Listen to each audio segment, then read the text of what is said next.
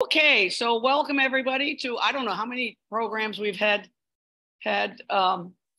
this winter. Mary could probably tell us, but thank you for joining us we have a new name for this program. You know, it's been called the Weekend Educational Weekend Equestrian Program, which started a long time ago. And obviously it's not on weekends anymore. So we've come up with the name of D4K Up. And D4K Up stands for D4K Unmounted Programs, which covers the various non-riding things that we do. And I want to thank very, very much Susan Sieber, Carol Baker, and of course, Mary Livernoir, who do the organizing. I just hop on when it's time to do the Zooms. I really have very little to do with it otherwise. Also, a huge thank you to Trafalgar Square, who of course sell horse books, who's been a sponsor of D4K almost from the very beginning. And you know, this is our 25th year of D4K. Also the Connecticut Dressage Association, which helps to support this program. June 12th, put that on your calendar. The postponed talk with Laura King will be happening. And I think that's something you all want to think about. She's absolutely fabulous. She works with the mental preparation of some of our top riders, even our Olympians. And so that'll be on June 12th. If anyone has any questions at any time during the talk tonight, write them in the chat. If you don't know how to find the chat, look around. Anyway, let's start tonight talking about colleges and getting into colleges and what you can expect at colleges. We're very fortunate to have a diverse group. I'm excited about that. Starting with Beth Beukema from Rehoboth, Massachusetts, and Wellington, Florida, which she's still riding her horses and freelance teaching. She's the former director and department chairperson of the equine study programs at Johnson & Wales University. She's the founding president of the Intercollegiate Dressage Association and is still on the board as president emeritus. She's currently on the New England Dressage Association board. She runs the amazing fall symposium for the New England Dressage Association. And we're very excited about having Kara Kirkland there this fall. She's a Balamo, balance in motion trained instructor, and works with riders, particularly on biomechanics of riding and improving their seat. She's a USEF licensed official that she's been for over 40 years and judged all over the East Coast. So that covers the dressage part of it. I am personally very excited to have Mimi Wroten, who's the director of riding and head NCEA coach at Sweet Briar College. I did my 4 years at Sweet Briar College, and then after graduating, I taught there for 3.5 years. So it's kind of special to me, but it is a hunter program as opposed to dressage that most of the rest of us have been doing now. She has a BA in psychology. She's a USEF R judge, hunter judge, an American National Riding Commission recorded judge, and holds the American Riding Commission top rider rating. She's also a US Hunter Jumper Association certified trainer and credentialed instructor. As a coach, Mimi has coached individuals and teams at the national and regional level in NCEA. Mimi, what's NCEA? National Collegiate Riding Association. Okay. IHSA, the Intercollegiate Horse Show Association. Yes. ODAC is the, what's Old the ODAC? Dominion Athletic Conference. Old Dominion, yes. Old Dominion Athletic Council and the American National Riding Commission format. She enjoys teaching and training riders of all level and believes that what she teaches and coaches translates into other areas of life. A quote from Mimi: positive coaching helps young women become strong competitors in sports and in all aspects of life. By setting goals, working towards developing skills, and schooling a horse, a rider acquires an understanding of the time, effort, and dedication needed to achieve success. These principles can be applied to a student's academic work as well as their future endeavors. And I am leaving out several paragraphs worth of the students and teams that Mimi has coached to regional and national championships. Anyone that wants it, I'll share it, but it's too long to share right now. So I was approached. I did a clinic in Las Vegas a couple years ago. And after that clinic, one of the young ladies in the clinic, Georgia Vigo, approached me and said she would like to see a presentation. She would like to do a presentation about applying to colleges and what you need to think about applying with riding in mind. She's a graduating senior of the class of 2023. She started riding when she was 12 and is a USDF bronze medalist. But she also rides as well as dressage, Western eventing and jumpers, and has been in the Varsity Open division of IEA the last couple of years. She's recently placed in both of the last nationals and is the national dressage representative and a team captain for Region 10, which is out west somewhere. Her goal is to inspire and promote positivity in this community while helping others grow. So I want to thank Georgia for having the initiative to come to me and say, let's do this. So with no further ado, as long as I haven't forgotten anything that Mary will poke me about, I turn this over to Georgia first. Hi, everyone. Hope you're having, I think, a good night. It's more of a good afternoon over here. But I actually just had my last day of high school today. So this is really exciting going into my new chapter of life. So I am going to share my screen with you as I've prepared a presentation. So let me just go ahead and do that.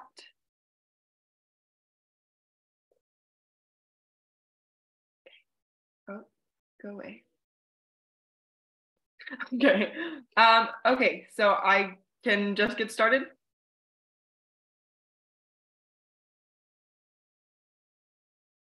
Yes, go for it. Okay. And I'm muting myself. Okay. So applying to college as an equestrian. Let's see if my computer will work and let me move to the next slide. Okay.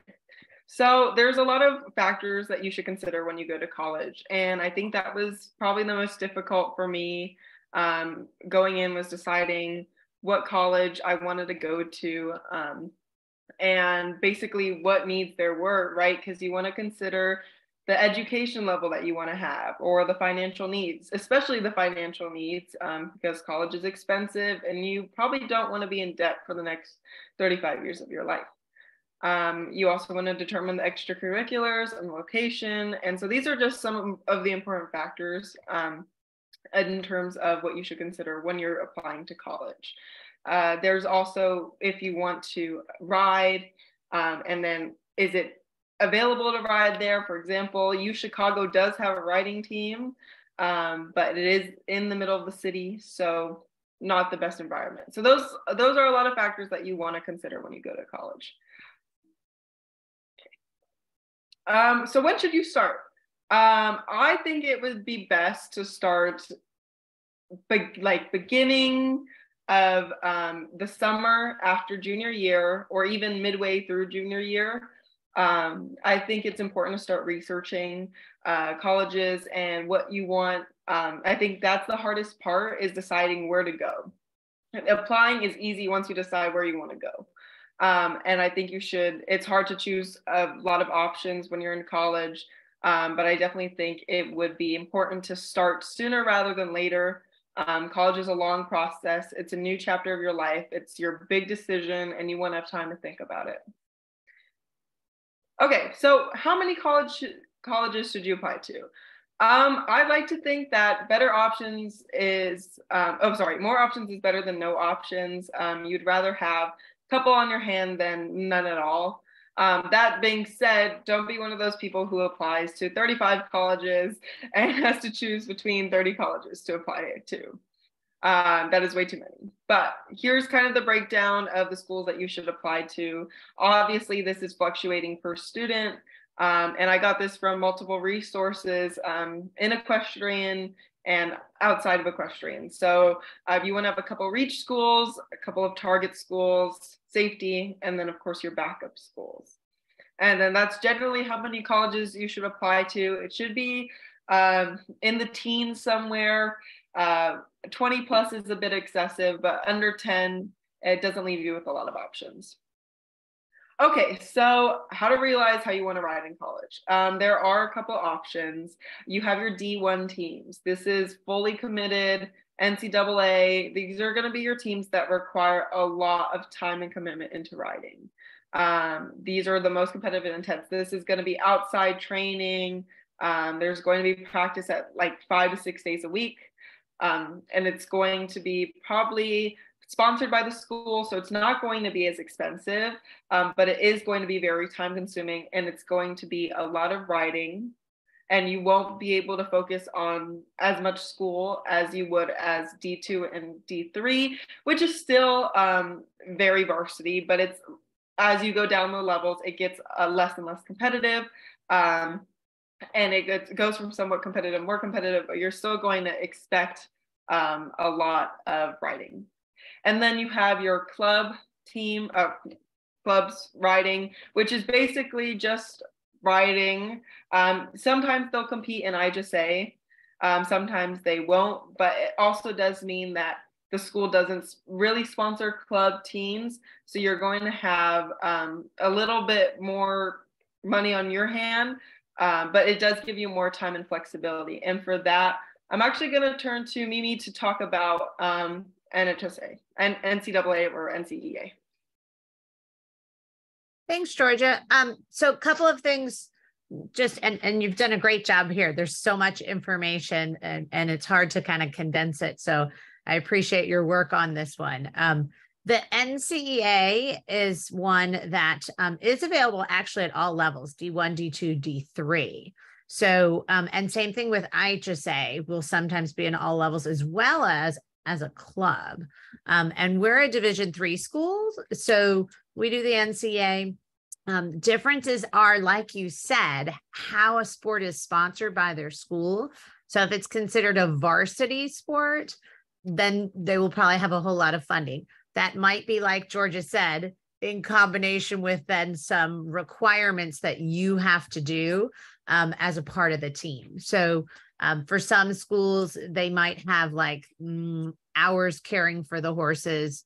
And for other schools, they might just have riding time in the saddle or even going to the gym. So those things there. Both the NCEA and the IHSA are sort of luck of the draw format in terms of you go to a host school and you get to pick a horse out of the hat and that's who you ride. The major difference there is in NCEA, it's usually one team against the other. So it's a head-to-head. Whoever rides that one horse better wins a point for their team. And the IHSA, there's multiple teams together at one time vying for places like in a normal horse show. So hopefully that helps. Thanks, Georgia. Okay, and so actually she covered it, but here are some of the differences between IHSA and NCEA. So on the left is going to be IHSA. The classes actually range about the same amount. NCAA is going to be a little bit more intense than IHSA. You can read through, but just there's kind of a bunch to it. If you are a male rider, you cannot ride in NCEA. Unfortunately, it is a woman designated sport, just like we have women's swimming. Only horseback riding or equestrian is only a women's sport in NCEA, unfortunately. NCEA does have more scholarships than IHSA, which is a very important factor if you're determining money. But you also have to be pretty good to get a scholarship in the equestrian community. And then you guys can read through. Okay, so we're going to move on to the next slide. Okay, so there is quite a balance between the equestrian and academics. It's very challenging if you want to go to school more suited for riding and try to balance the academics. For me, I wanted to go to a school with kind of prestigious academics, but also have riding. And then I realized like I couldn't have the best of both worlds. So you're really just going to have to make a compromise. And a couple of things about riding is you want to be able to have good academics, because if you don't have good academics, they might take riding away from you. So don't plan to go to school just to ride and then slack off during school. You have to have good time management.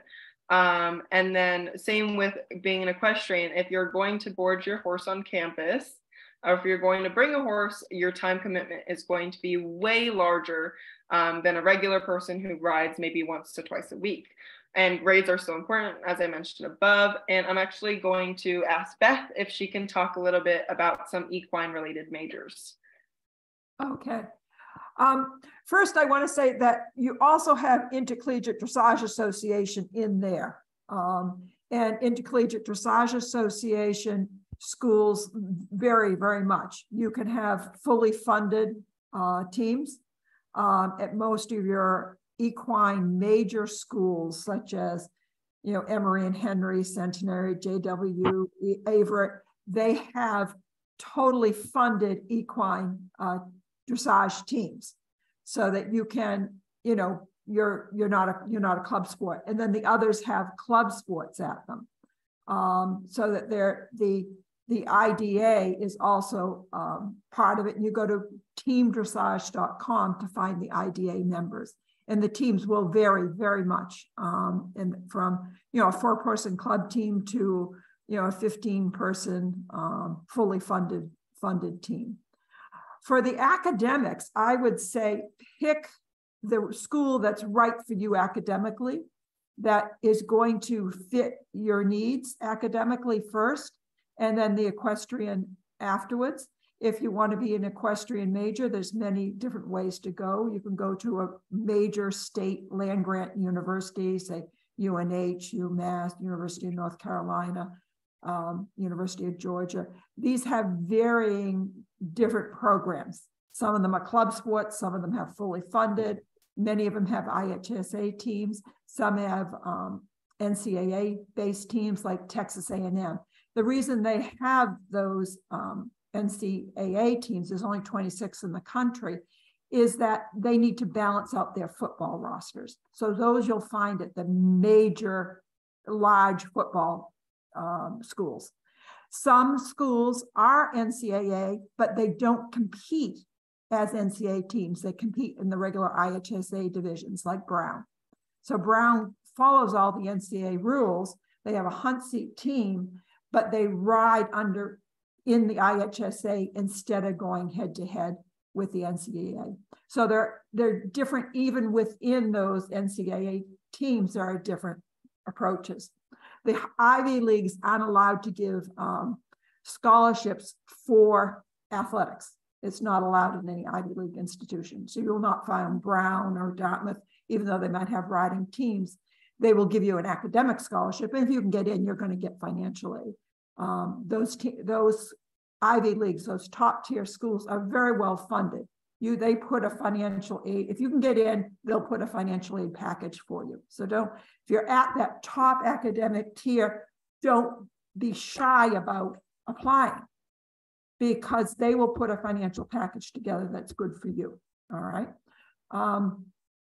And then your other tier schools, find out really what you're interested in majoring. Do you want to be a science major? Do you want to be a business major?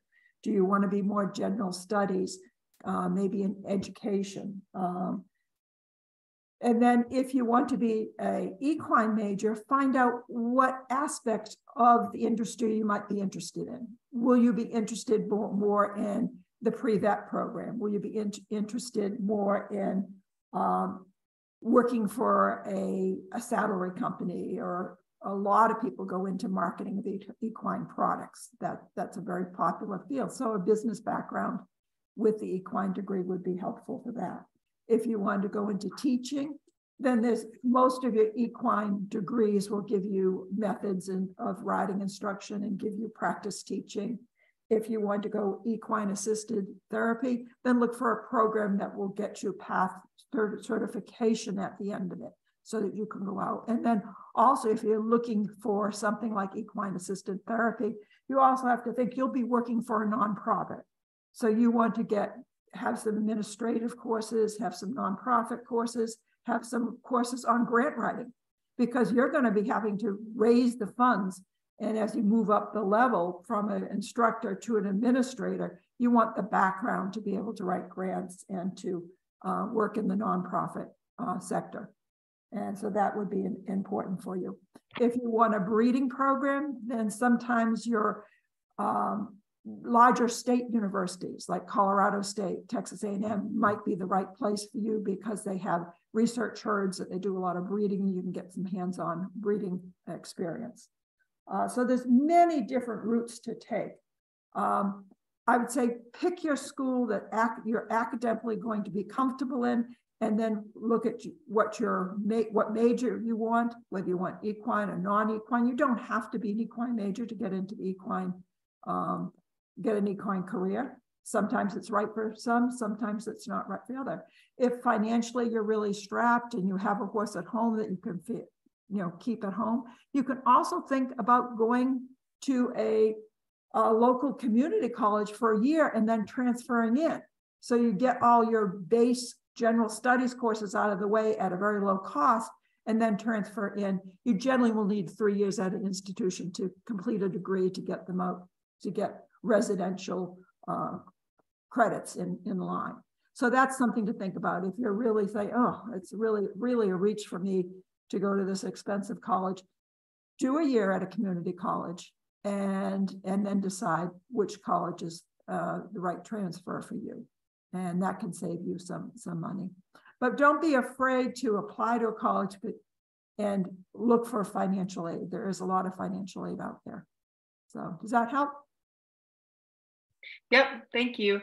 I would, adding on, you can always appeal for financial aid. They can give you a package and you can say, this is not going to work for me, and obviously write why it won't work for you. And usually they'll try and work with you, or they'll send you some scholarships to apply to on the financial aid basis. So I think it's important to maximize potential to go into riding or even for recruitment purposes. So I'm going to go through and I'm just going to go down this list.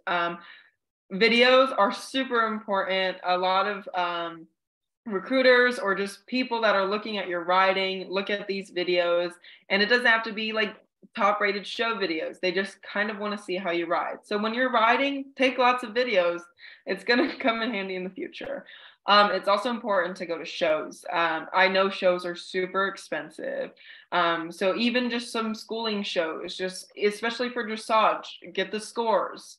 Then you can show them when you're going into IDA, look, I have scores in second level at blank. I have scores in first level at blank. And then they kind of can see what type of rider you are. Also, riding the A circuit, if you can afford it, it's really expensive, but it's really important for if you want to be in the college big leagues for equestrian. Riding in the A circuit will get your name out there. A little bit to talk about resumes. If you have been riding, it's important now that you can list all of your accomplishments, all the awards you have.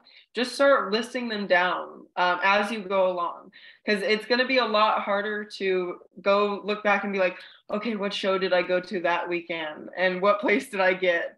And if you, after a show, go on a Google Doc and just write down what you got, or have it on a piece of paper. That way, when you're applying to college, and I swear they will ask you, what accomplishments have you gotten in riding? Every single questionnaire I've applied to. And then you can just copy and paste that in, and it makes your life so much easier. And then you can also tell your team what strengths you can bring, what you're usually good at. So if you're win first and flat every time, probably should mention that. Reach out to coaches. I think that's really, really important.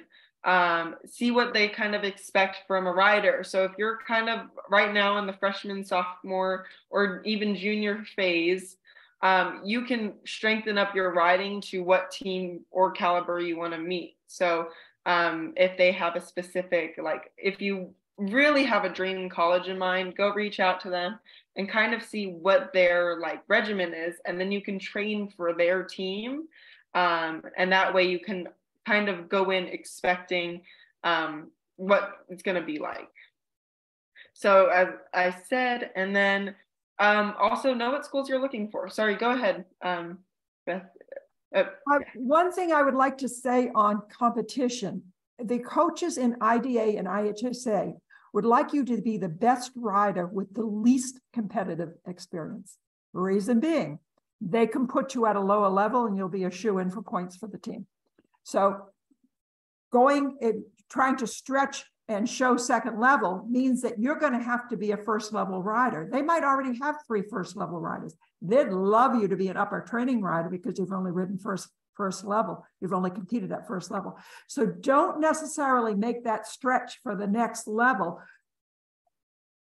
be a goal. And so have the goal being the good, correct riding. And then they're going to put you at a team at a lower level, and you're going to be a great point rider for the team. And that's both IHSA and IDA. It's not for NCEA because they are all riding at just one level. But when you have the gradations of levels, they want you to qualify as low as possible, but be the best rider.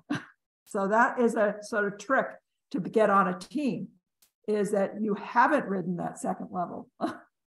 And I'll agree with you there, Beth, that you definitely want to have the most experience you can get.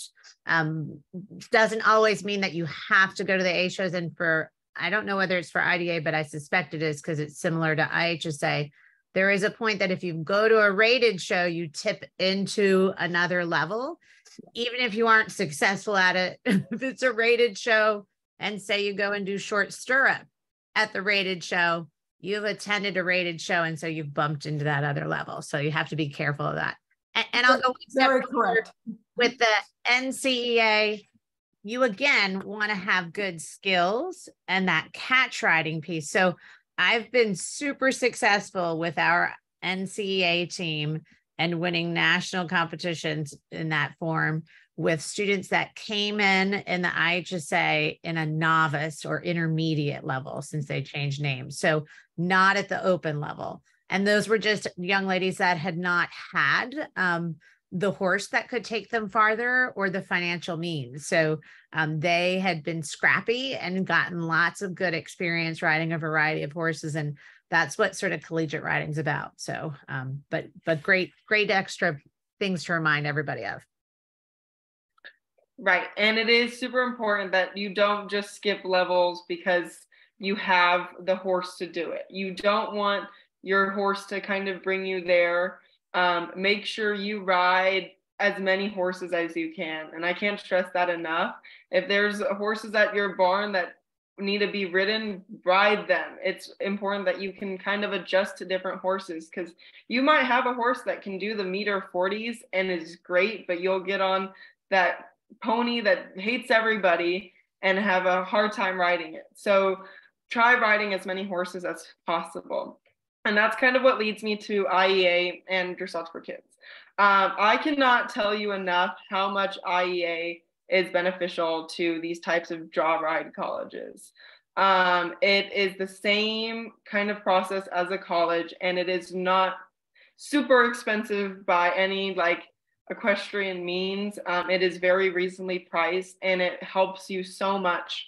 Doing IEA the last 3 years, I wish I would have started in middle school.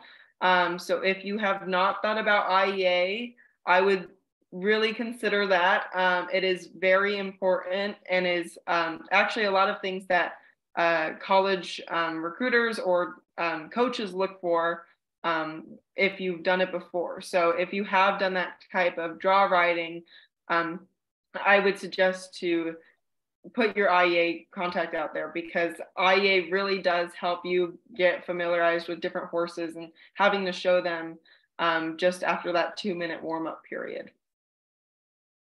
Okay. So in terms of scholarships, I think it's kind of important to, we're not football people. And so a lot of equestrians don't get scholarships. I've come across maybe 1 or 2 per school, but if you go to more of a equestrian based school, there are a couple schools that will give $5,000 or $7,500 if you come in and actually have placed at IEA levels, or if they know you're a good rider. But I would say that a couple platforms you can use to apply for athlete scholarships would be PEF scholarships. I think that's the Public Education Foundation scholarships, and you can apply to those for your state. You can also go on a bunch of scholarships websites, and those $250, $500 start adding up if you apply to enough of them. Usually you can start in the end of your junior year, you can start applying for scholarships. So I would say over the summer, just apply to thousands of scholarships. Applying to as many scholarships as you won't hurt you. It'll help you in the end. And you're probably not gonna have to worry about money as much if you apply to more scholarships. And then in terms of college essays, okay, so this is kind of different based on the school you want to go to. Obviously, your Ivy Leagues, you are going to be competing with very skilled writers. So not writers, but writers. So you're going to have a different perspective on that. But I would say that there are a couple options you can go to.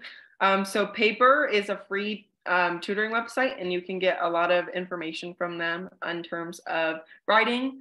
I also would recommend, if you are in the budgetary means, finding a college advisor.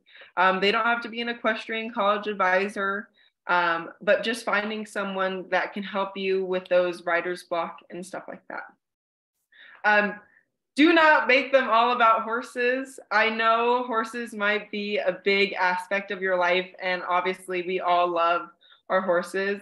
But if somebody reads through all 4 of your essays and they're all about your horse, chances are probably not going to go well for you. So make one about your horses, but more about your passion for what you want to do, right? Make one about your passion for going to the barn at 3 a.m. in the morning because you live in Las Vegas and it's 120 degrees out later in the day. Or just make one about why you want to go so far in the sport, but don't make it just about horses, and make it more about you and why you want to do things and other things you do as well. Talk about unique aspects about yourself. So obviously everyone knows you're going to ride horses. You're going to put that in your extracurricular section, but talk more about, like, you're super funny, you're super loud.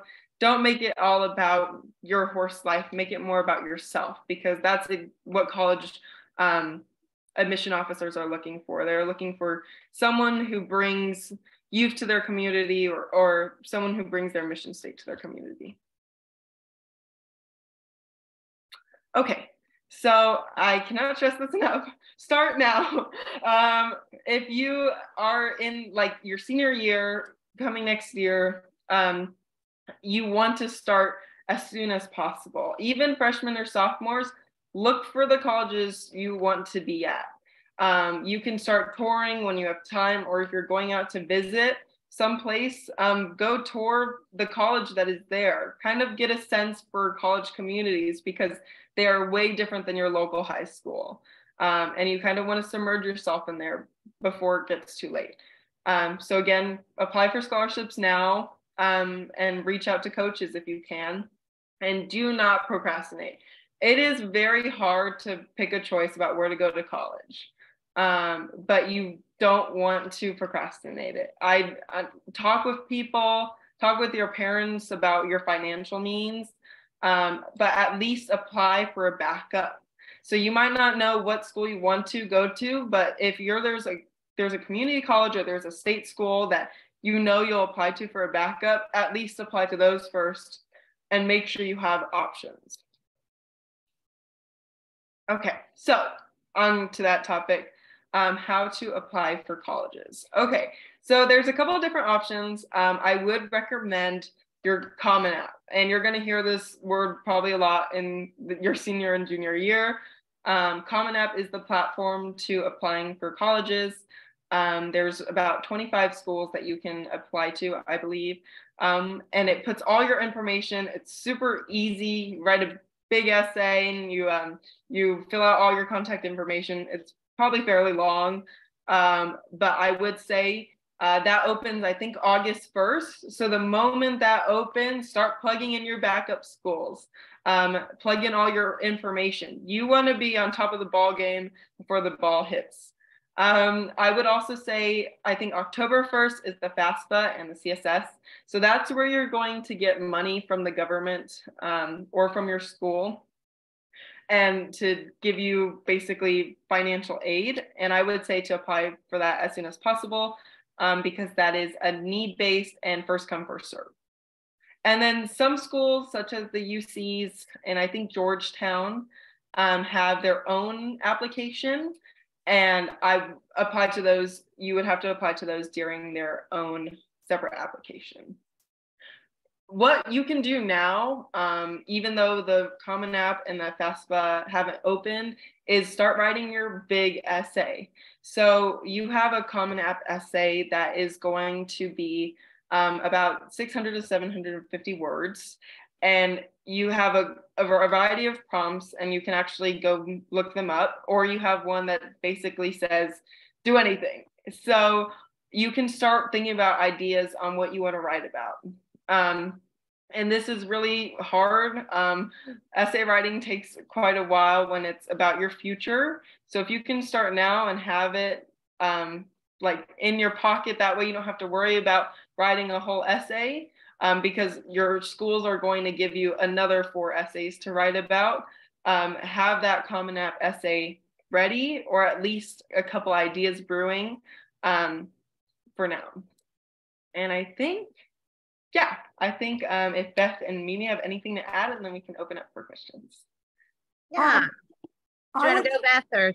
Yeah, I would say one of the best places to go is the U.S. Equestrian Federation, USEF.org, has a college search site. And you go to the college search and you put in your degree you're interested, you put in the location, you put in what you want, and you can redo this several times. So you can go for a big school, a small school, you can go for this major or that major, and it will give you ideas on what colleges are out there that have riding programs, that have riding availability. It's free, it's a very good search engine. And there's a lot of information on there that's, you just have to put in what you want, and then try different scenarios of what you might want, and see what colleges it comes up with. That would be a good resource for people. If you're interested in the dressage program, go to teamdressage.org, and that will give you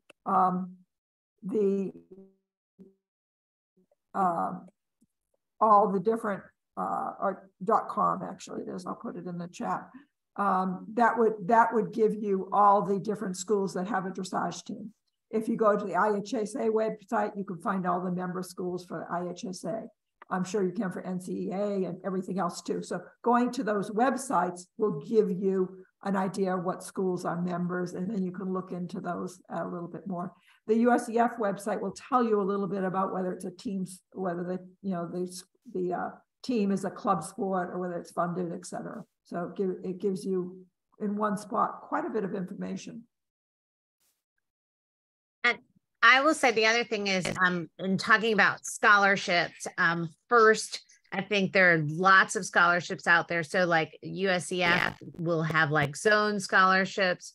In our area, our local association, so the Southwest Virginia Hunter Jumper Association, gives out annually money to our members. So if you are members of any associations like that in your area, you should check with them and see how you apply for those scholarships, because you can take those scholarship money to any school, college, university you want to.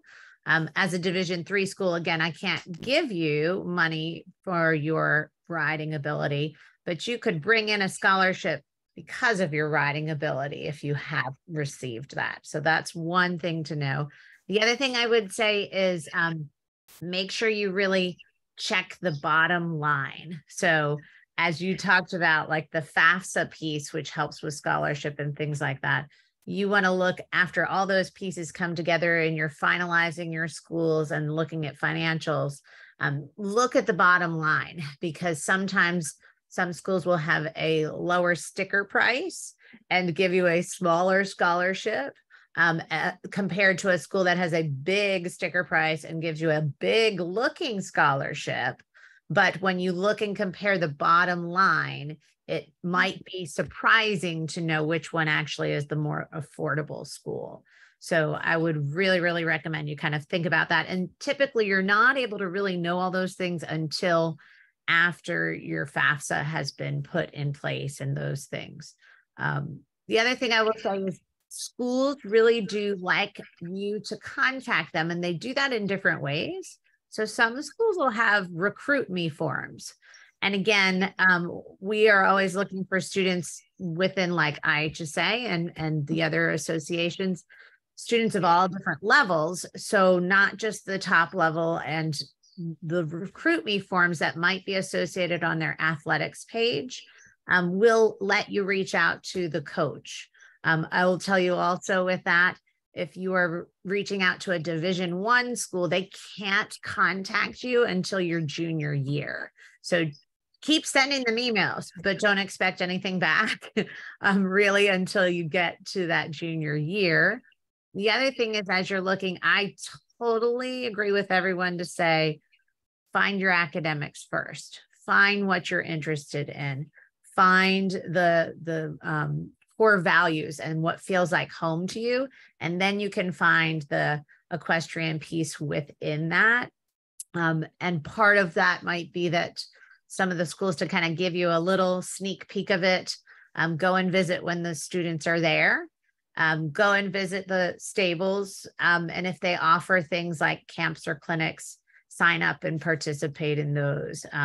It'll give you a chance to sort of, again, meet the coaches, see the horses, see how long of a distance it is to drive back and forth from the stables and things like that to the dorms, and have a good time as you're learning about the different colleges you might want to attend. So those were some of the things I wanted to make sure I got to say. I'm going to interrupt. So, Georgia, were you about to speak when I interrupted so rudely? You're okay. So a couple of things that you can do is there are things such as APs, which are advanced placement, and those can also reduce money. So you can apply for AP English Language, AP English Literature, your AP Sciences, AP Chemistry, which are college-based classes, and usually you accumulate all this information and take a test at the end of the year. And if you pass with a 3, 4, or 5, depending on the school, they will give you the credits for that class. And that means you could take a couple $1,000s off your tuition. So that is another option. Also, along with APs, there's dual enrollment, which you can take based on your community college and see if they also offer those classes to high school students. So your English 101, your English 102, your science, and so on. And then as per go for the academics, I think that's really important. You can also, if you want to ride in college, but your school doesn't have a team, there might be a stable nearby or a couple barns nearby, and you can reach out to them and see if they do lessons or have kind of like a program that you can ride in, just so you can get those riding hours in while being at the school that really matters to you academically. I would say that I actually am not going to a US school. I applied to a bunch of United Kingdom schools. So through the UCAS system, which is a whole different system. So if anybody's interested in applying to the UK, drop that below. I will totally reach out to you and contact you about it. But I would say that it is a good alternative if you want to ride and go to school abroad. Riding in the UK is probably significantly cheaper than the US. And it is more out there. It's more considered a sport there than it is here. And there's a lot more dressage opportunities out there as well. So if you are interested in going abroad for college, let me know, and I can shoot you an email about applying to schools in the UK. Mimi, do you have anything to add? No, I think we covered a lot. Like I said, I think that having an idea of what you want for academics helps. I think that if you don't know, because a lot of people will not know soon enough, what they want to study, what they want their, their job to be for the next period in their life, because that changes. I do think a liberal arts college is a good thing to have, more generalized degrees. So you can have an easier time if you are needing to adjust what's going on in your life to fit your lifestyle or what it might be appropriate for what you need at different times in your life. So, but I think that starting early, getting that information is good. I do recommend visiting. And I think the interesting thing with that is I will sometimes have students that were on the East Coast in Virginia. We have students come all the way from California and have never visited, and they come to school, which they are much braver than I am. I would not do that, but they are great and find a great fit. But do lots of research, look at things, visit when the students are there, ask lots of questions. I know that lots of schools also have sort of social media groups within their student body, so you can kind of get to meet some of those students that way. And I think there really are lots of different options in regards to riding. One thing I will say, there are some schools that offer boarding at schools for your horse. If you have a horse, some schools, they're going to utilize your horse for other students. Some schools, they are not. So ask those questions. And again, I think that fees for things are very, very, they just vary between schools. So you need to ask lots of questions, because it would seem like they would all match, but they don't. And even within that, there are Division I schools that have larger fees for you to participate in their equestrian program than some schools that don't fund it at all. And you might be riding on a club level and paying a lot of things yourself. So again, look for the academics first. Find the good piece that fits for your riding interest, and ask lots of questions, and to compare those bottom lines in terms of finances. Beth? Oh, Go ahead. who's speaking? Georgia, did you have something to say? No, Beth's gonna go. Beth, Go ahead. do you have anything to add? No, I'd say, I agree. Find your academics, find the right mix academically, and then with that in mind, then pick your riding options. But I would find the academics first that meet your needs. Yeah. I wanted to add something, which was, I graduated 50 years ago, so how pertinent this is now, I don't know. But we've talked about the riding part of it. We've talked about the academics part of it. But I think a major, for me at least, was a huge consideration was the type of school. I went to Sweet Briar. I knew I wanted I didn't want to be in the intensity of a city. I didn't want to be in the intensity of a huge school where I would just get lost. And I actually did not plan to ride at Sweet Briar because I was an event rider and it was a hunter program. And I thought, pooh. But what made me very, very happy at Sweet Briar was the academics, yes. And being a small school, I could almost make up my own courses.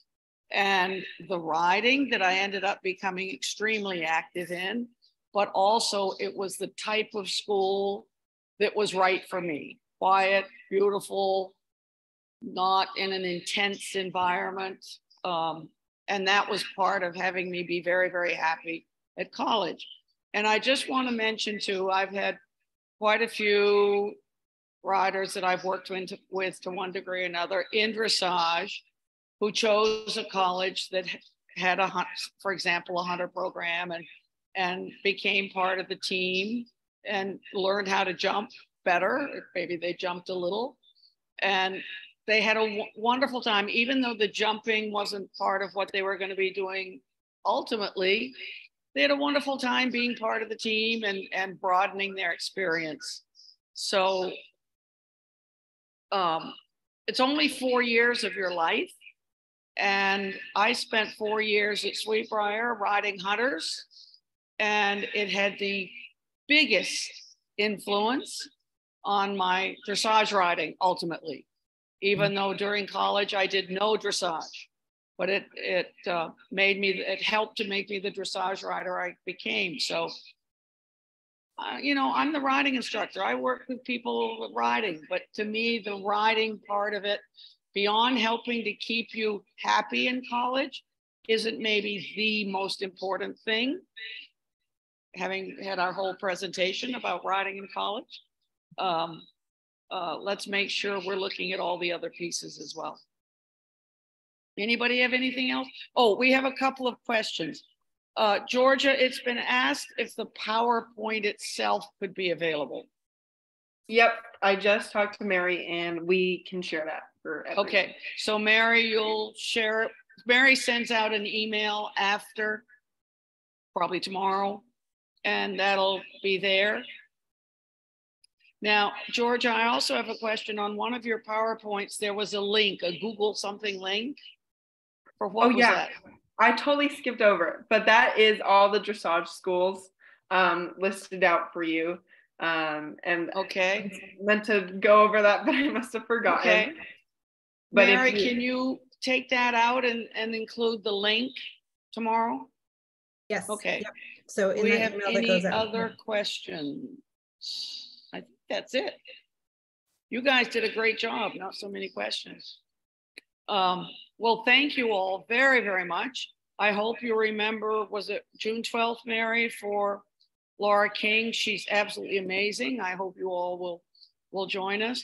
And Mimi, could I ask you to stay on for just a moment after everybody else is off? Absolutely. So thank you, Georgia. Thank you, Beth. Thank you, Mimi.